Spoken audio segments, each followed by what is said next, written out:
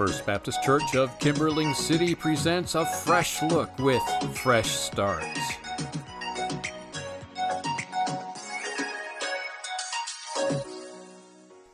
Good morning, church.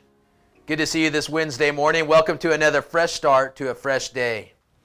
Hey, listen, church, what I want to talk to you about today is what gives you safety and security.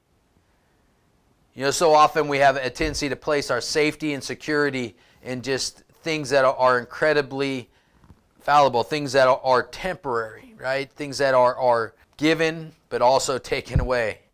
So it's important that we realize that so often we have a tendency to place all our hope and our trust in things like politics or things like a president or government or money or a job or family or a house or our surroundings, those kind of things. In reality, God wants us to place our protection, our hope, our strength, our security in Him.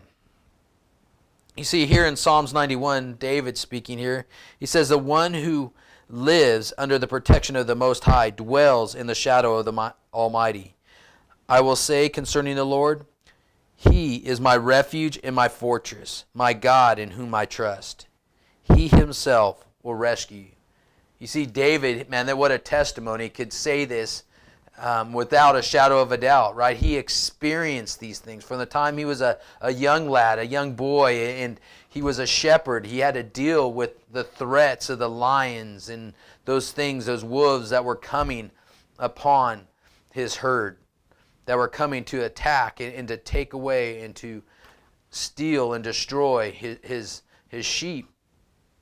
But yet David had to be, like I talked about yesterday, a watchman. He had to be at the ready to protect that which God had placed, that which his father had placed in his stead. He also learned what it was like to place his safety and security in the Lord in his battle with Goliath. Right? We've seen that where all the men, the soldiers of Israel, were lined up and they were looking down upon the Philistine, but yet as the Philistine was mocking them, not one of them, not even the king, King Saul, would stand up and take charge against that Philistine. But yet David, this young shepherd boy, who Saul wanted to adorn with his armor, was willing to attack. And, you know, as we know the story and how it goes, that armor didn't fit David.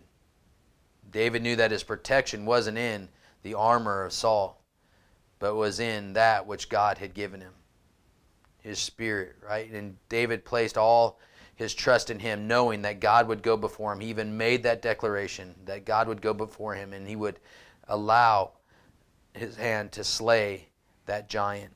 So his trust and his hope was in the Lord, not in man. He also showed us that in, you know, even in his struggles in his kingdom, when he received a call to be the king of Israel, that Saul would no longer be the king. And as Saul got this news, he didn't take that very well, and he tried to pursue and to kill David. But David continued to act like a true man of God, trusting in God through each and every situation. And like I said, his word reveals that. It wasn't that David had struggles or didn't have struggles and he didn't have doubts. I mean, even we see in the fallacy of who he was, you know, even in his struggles with adultery, you know, the things that came about afterwards, and in his time of mourning, his time of loss, how he knew that the only way that he could receive healing, that he can receive restoration, that he can receive once again safety and security was in the Lord. So on this fresh start to this fresh day, church, I'm just saying, place your hope and your trust in the Lord. Allow Him to be your safety and security. Allow Him to be the one that provides your refuge and your strength. Church, I love you. Enjoy this beautiful day that the Lord has made. Enjoy this fresh start. God bless you.